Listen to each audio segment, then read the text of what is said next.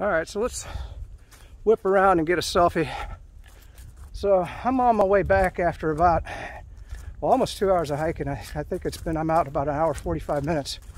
But I'm no way I'm gonna get back before dark, because you know, you want to keep going, you want to keep going, you want to keep going. And because you're just seeing, you know, Mother Nature at her finest. But at some point you just got to call it a day. But I didn't want to make another, this being my Camp Lejeune video, what life was like there as a platoon sergeant. And I'm just going to bounce around from story to story, because you know, no way I can get them time sequenced properly in my head. But and I've got them, I'll put them up on my website eventually. So let's whip around and let you enjoy Mother Nature while I talk. If you ever watch this video, you'll get some, these are good stories. All right, so I arrived at Camp Lejeune and Courthouse Bay. I was going to be a combat engineer, Marine Corps, and never in my wildest dreams did I think they would make me the platoon sergeant. Of course, they call it Platoon Leader, because at that time I was just a lance corporal, but that outranked everybody that was there. And so I'm like, well, what does that entail, you know? Up until that point, I was mainly just a college student.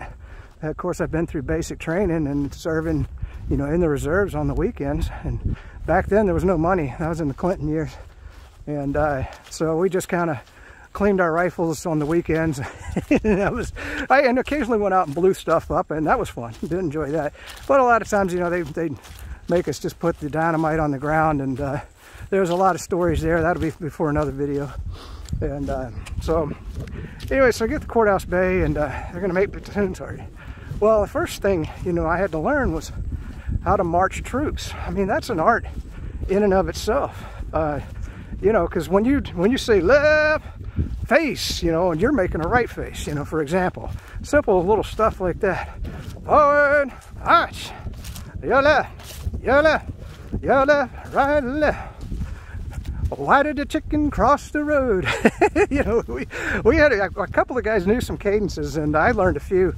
You know, I got on the computer back then. I even had my and on the internet, and I pulled up some cadences, and you know, so we had a lot of fun. And I taught them guys a lot of maneuvers that the other platoons didn't know how to do. Like I had the what I called the drill instructor parade rest, and that's where you come to a stop, do a left face, and then hit a parade rest, you know, and so, you know, you make up your own stuff to the rear. And there was another, you know, this is a sequence you can do as a platoon sergeant that I really enjoyed. You got 3 squads, right? So first squad to the rear, march. Second squad to the rear, march. Third squad to the rear, march. Then you can just repeat that sequence. And so it looks pretty cool, because you basically broke the formation up into 3 squads, and you can wait a while and march like that, and then, you know, turn them around and bring them back, you know. And of course you got the obliques: left oblique, march, right oblique, march, and that's just a quarter turn to the left, quarter turn to the right for you civilians watching this. And so there's just a ton of stuff you can have fun with. Well, actually, I forgot, the drill instructor parade rest was everybody would assume a pose. So, you know, some of them would do peace, you know, up in front of them. Some of them would just put their hands down and tuck their head in, you know. So it looked really, really ridiculous. You got to have some fun, you know. But the thing was about Camp Lejeune was I had to march these idiots everywhere. You weren't allowed to just walk to your next class, or, you know, even if you're going to chow, you got to march. And these guys, there's a lot of people, you know, just like police officers, you get your bad apples. But I guess the good Lord, he wanted to punish me in some kind of way, because I had a lot of criminals in my platoon, man. These are men that should not have been in the military, and you definitely don't want them armed with, you know, with the weaponry that we get in the military. And let's just get into a few of them stories right now. Oh my gosh, it's kind of like where to begin. I guess, you know, let's start with the most horrific one. Hopefully that'll catch you like a fish on a line, and then you're going to want to hear some of the other stories. But I had this guy, and I'm going to name him out, because I'm sure nobody can ever find out who he was. His name was Meade, and he was a big guy. I bet he was 6'5", and he just thought he was the cat's meow, man. He would not take orders, you know, and that's another thing that I had a real problem with at Camp Lejeune. Was I had a gunnery sergeant who was going to retire, and all he cared about was just keep him out of jail. And when I would report, you know, crazy violations of, you know, them basically disobeying my orders or doing, you know, criminal acts and stuff, well, you just handle it. Well, you know, it doesn't take your troops long to understand that they can get away with anything and they're never going to be punished, you know, which made my job, you know, 100-fold more difficult. So what basically I ended up having to do was manipulate these guys into doing what I needed them to do. And I actually did pretty good with that. In fact, I was very proud of this. I got a bunch of criminals to set the medium girder record for putting a bridge up going across an obstacle. And how in the hell I did that, I don't remember. And I, you know, at that time I had my first sergeant, you know, he thought, he says, you know, well, we'll get to that towards the end. So anyway, Meade, getting back to Meade, he would stay in his room. You know, you're supposed to fall out for formation at 5 o'clock in the morning. And that was another thing. If you looked at my platoons, this is how command, you know, just let things down. If you looked at every other platoon, white shirts, red pants, white shirts, green pants, everybody uniform throughout the platoon. My platoon, they didn't give a crap. They got jeans with holy jean shorts on. They got the ragged, you know, with the ragged area hanging out. You know, some of them had green shorts on. Some of them had just regular corduroy shorts on. I mean, it was just looked like a mob, to be honest, you know, and they let them get away with it. And I was like, you know, and how in the hell am I supposed to say, hey, you know, you guys need to be uniform and wear red pants? And so I just kind of went along with it. I said, you know what, if we're going to be, you know, the outcasts of the Marine Corps, let's be the Dirty Dozen, right? Let's have fun with it. If I got no command that's going to rein us in, you know, sometimes you got to join with what's going on. So I'd let them get away with all kinds of stuff, you know, because they had nothing I was going to be able to do, you know. And of course, let's just keep going. So Meade decided he wouldn't come to the formation, and a guy, what happens was they go around and they bang on your doors to wake you up. Now you'd think you'd set an alarm, but you're supposed to set an alarm, and then if it looks like, you know, you're not moving about, they bang on the door. And so, you know, they got so, you know, Meade, a couple guys in my platoon wouldn't show up because they're hungover. You know, why in the world they had the enlisted club right next to the barracks there? That was a bad idea. I never went in. But so Meade, you know, he wouldn't show up. So they banged and banged. So then they actually disciplined the guys banging on the damn doors, which is stupid. And so now what are they going to do? They're going to bang harder until they get a response. Well, Meade, you know, he didn't want to come out of that room, but they just kept banging, and they kept banging louder and louder. So he opened up that door, and unfortunately the guy, you know, he was probably, well, probably 5'8" or so. And this Meade he just beat the hell out of the guy. And then what was the worst part, and this is just going to be horrific for you, he took the guy's head, and we had those railings that, you know, go along the railing because he's on the second floor, and he rammed his head right through the railing. Luckily it didn't kill him, but it did like partially rip one of his ears off. It was blood everywhere. And to tell you what a monster Meade was, he closed the door and went back to bed. Can you believe that? Oh my God. Well, see, and this is what I was telling you. I'm out playing golf, and so I get back, and well, actually no, that was in the morning. I'm sorry. The DMPs came, and while we were out doing physical training, and they took Meade away, and that was one of the happiest moments for me, because that was a real bad apple in my platoon, and I was real happy to see him go. You know, it was a good thing that he did that. Another story was because we were such delinquents, a couple guys from another platoon were hollering at guys in my platoon, and that's a bad idea. You know, you don't mess with my platoon. These guys, they're crazy. And so this one guy, I guess somehow he got by himself, which he should have never done, and was saying bad things to guys in my platoon. So they were up on the third balcony, and they picked that guy up, and just threw him right over right over the third balcony. And when he hit, I mean, it broke all kinds of things. And I know he needed dental surgery and all kinds of stuff. And so when I got back, you know, I'm sitting in my room, and here's a knock on the door, and you know, I got 6 MPs, and they're coming in. And well, actually, let me back up just a second. My first sergeant came to me, and he says, "Kirk, you're not going to believe what's happened now." And I said, "Don't tell me." He goes, "What are you talking about, man?" I said, "Don't tell me anything." I said, "If I don't know anything, I can't tell them, the MPs, anything. Okay?" I said, "I don't want to know." He says, "That's bullshit, man." He says, you gotta report this." I said, "Well, are you sure what took place? Were you there?" He said, "No." I said, "So you're just basing this on hearsay?" I said, "Well, let them conduct their own doggone investigation. I don't want to be a part of it." I said, "I wasn't there. You weren't there. You know, and don't tell me what the speculation is, because then I might, you know, have to divulge what the speculation, but what happened was, and let's leave it be." Boy, he didn't like that, but you know, what am I supposed to do? So I don't think, you know, I don't recall them ever figuring out which of the troops in my platoon threw that guy over the third balcony. So they went scot-free. You know, here's another another instance. So I had 2 guys. They were coming back from Myrtle Beach, and I'm not sure who to believe in this saga, but they, you know, and I can just see them doing this. They found a house that was under construction, and they were looking for a place to sleep. Now, I did this a couple of times going to Myrtle Beach at that time, because you got no money, right? And so what you do is you just kind of, like, I've slept underneath houses and, you know, find places at Myrtle Beach just to curl up and, you know, like a homeless person, and just spend the night. I've slept in chairs by swimming pools. You know, that's, and then of course they roust you out in the morning. You're trespassing, you need to get going, you know. Okay, fine, you know, whatever. But, so, you know, it's definitely possible. They said they were just sleeping there, and the police came for trespassing and busted them.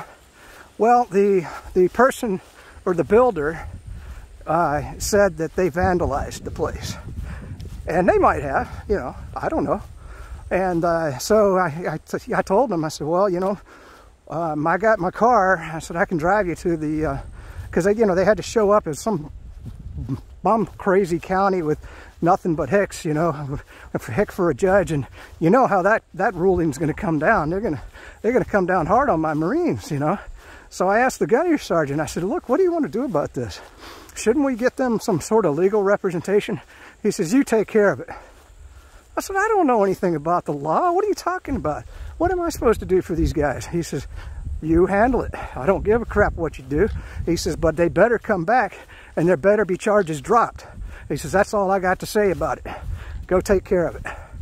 I'm thinking, oh my God, what the hell am I supposed to do? So, you know, when we got to the courthouse, I told my guys, I said, "Now, you know, why don't you just plead not guilty and ask for, you know, a lawyer for representation?" "Well, how much would a lawyer cost?" I said, "I don't know." I said, "I imagine it'd be pretty doggone expensive." "Well, you represent us." How the hell am I supposed to represent you? I don't know anything. So I get in there before this hick judge, you know. I could barely understand him because of the southern accent. And, you know, he's saying, "Well, how are we going to make this right?" And I said, "Well, Your Honor," I said, and I'm thinking in my mind, what the hell do you do at this point? I said, "How much were the damages?" "Well, we're looking at $1,200 back then. That's the early 80s. That's a crap load of money. That's these guys pay probably for a whole year almost." And he says, $1,200. And I said, "Well," I said, "if they pay for the damages, can we get all charges dropped?" And the judge, he just looked at me, and I could see him thinking about it. And he says, "Well, okay, I'll go along with that." So I said, "Well, let me talk to my Marines here and see what they want to do." And so I took them out in the hallway, and we discussed it. And I said, "Look, I said, I don't, you know, I said, I bet the damages, you know, they were probably $600 if there were any damages. Who knows?" And but that guy, you know, he's making money on that deal for sure. That's my opinion. But so then they said, yeah, we'll take it, man. We'll take it. He's going to drop the charges." I said, "Yeah, they're going to drop the charges." I said, "But do you really want to spend, you know, the next year paying for this?" we don't care, man, as long as they drop the charges. Okay, fine, whatever. You know, money will buy you freedom. That's for doggone sure. So that's another story. And I got him off, and I got back, and the gunnery sergeant was happy. And by the way, I never saw that gunnery sergeant except when there was a huge problem like that. You know, he was no help to me at all, ever, the whole time I was there. Well, you know, let's jump around to the final day. Okay, now as a leader, it's a lonely place to be, especially in the military. You really can't fraternize with the troops. It's just because they think they're your buddy, right? And if you know, because if you hang out with them, and then they want to get away with even more, because hey man, aren't we friends? You know, what do you care that I did this or I did that or whatever? You know, why are you asking me to do that? I thought we were friends. You know, so you can't do that. So it's kind of really made my stay at Courthouse Bay pretty. Well, that's where the golf came in. That's why I just got away every day and didn't want to be around them. But the last couple of days, you know, I decided, well, actually what happened was I twisted my ankle. And my first sergeant had been giving me so much crap for so long about how I handle the platoon and how, you know, I did everything. And I had my sick pass. And I said, well, you know, I thought, well, hell, this is easy street, man. I'm going to kick back and just take it easy. So I said, yeah, I said, why don't you just take over, man? You can march them around. You deal with everything. I said, I'm just gonna chill here. You can't do that. What are you talking about, man? I can barely walk. And he says, well, no, man, that ain't right. He says, all right. He says, I tell you what, I'll do it. Oh my God, the guy, his name was Vince. So he kept crawling back to me a week later. Kirk, man, you got to take back over. You got to do something, man. He says, you can't just sit in here and claim that your ankle is doing this, that, and the other. And I swear I don't remember whether I helped him out or not. I think I didn't. I think I just let him flounder in the breeze. No, that's not true, because I was marching him at the end, and that's another story. But so yeah, I did take back over and command the platoon. But anyway, so getting to the last day, I decided I'd join them at the E Club. And we got in there, and they'd never seen me party down. You know, it's a first for them. So we were all having a good time, and they're slapping me. Yeah, man, hey, he did pretty good, platoon sergeant. You know, you're all right, man. We never knew that you could drink. And of course, back then I was a pool shark too. So I got on the pool table, and I was running the racks and doing all kinds of, you know, crazy pool shots. And hey, man, you're a hell of a pool shot. Where have you been this whole time? I said, well, you know, I just didn't want to be in here doing this type of stuff. And I don't remember exactly what happened. I think I spilt my beer. It was on a woman Marine, and boy, she was a big woman.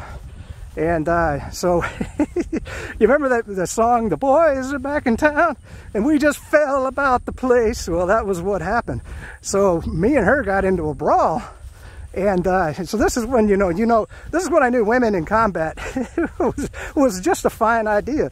But so we were throwing down. I think she threw me over top of the pool table, and furniture was breaking. And the next thing I know, the whole place just everybody was fighting. It was crazy. And so, I mean, fists were flying, you know, bottles flying. And luckily, you know, nobody got killed. Nobody, you know, I'm sure people got hurt. But, you know, there was no major injuries, thank God. But anyway, so the couple guys from my platoon looking out for me, they said, Sarge, we're getting you out of here, man. Because I guess at that point, I don't know how me and her got broke up. Maybe some people grabbed her and my guys grabbed me, and they said, let's get the hell out of here. And so they did. And I was drunk, man. They got me across the street to the squad bay. And I mean, no sooner did I get to the squad bay than the MPs showed up in mass. It looked like the troops around the Capitol building right now, man. And they arrested everybody. My entire platoon went to jail. So, I mean, they just held them overnight and let them out the next day. But I was just so thankful that my guys got me out of there just in time, too. I mean, I actually just sat up on the balcony and watched the MPs arrest everybody. And I'm thinking, wow, you know, maybe I should feel guilty that I caused all that. but you know, it was a fuse ready to be lit. I just was the match that did it. That's all. Anyway, I'll stop there. There's some other stories that I could go on. I just don't want the video to get too long. Well, I'll tell one more. This is a good one. So we went down to Myrtle Beach, and you know, you stay too long because you don't want to go back. I mean, you're having so much fun. The girls, they dig the Marines, you know, so you know, I met a few girls down there. It was really great. And, you know, we had rented a hotel room, and so we decided to stay the last night, and we're going to get up super early in the morning, 3 o'clock, to get back by 5 or whatever it was, 2:30 in the morning. What the hell? Why even stay that night? It was stupid. So I'm heading up back to the base because, you know, we don't want to be late. If you're late, you're AWOL, and that's a big deal. So I'm doing 85, 90 miles an hour going back. Luckily, I didn't get didn't run a speed trap, thank God, but I could have killed somebody. And so we got there, and when I rolled in, the formations were all lined up. My platoon here, you know, next platoon here, next platoon here. They were getting ready to PT, and we were already in our PT gear. So I came flying in, probably, you know, 40, 50 miles an hour, slammed on the brakes, and I was a good driver back then. I slid that car right into a parking space, and we all jumped out.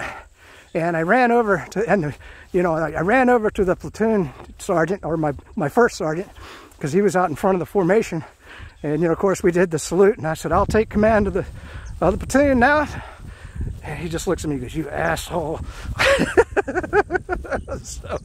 so, you know, and he fell into the formation with the guide arm in front, and we, you know, left face, and we took off for PT, and boy, that was a rough PT. Oh man, were we all hung over, but at least I didn't get the AWOL. And you know what? I mean, just to tell you how lax the discipline was, nobody ever pulled me aside for that stunt, especially sliding in there with the smoke flying and from the tires. You would have thought that, you know, somebody would take discipline there. Now, that's probably not true in the military today, you know, which is good and bad. You know, the military, it changed over time, a lot for the worse, some for the better, and we'll get into that in another video. But I just wanted to tell some Camp Lejeune stories. They're quite good in my mind, and there's more of them, and maybe with the next video I'll start there and then move on to some other military experiences. All right, you guys have a blessed day. I'm glad that I'm out here enjoying myself. I'm getting a little winded going back. I got another hour and a half. I hope I make it. I can't stand hiking in the dark. Bye-bye.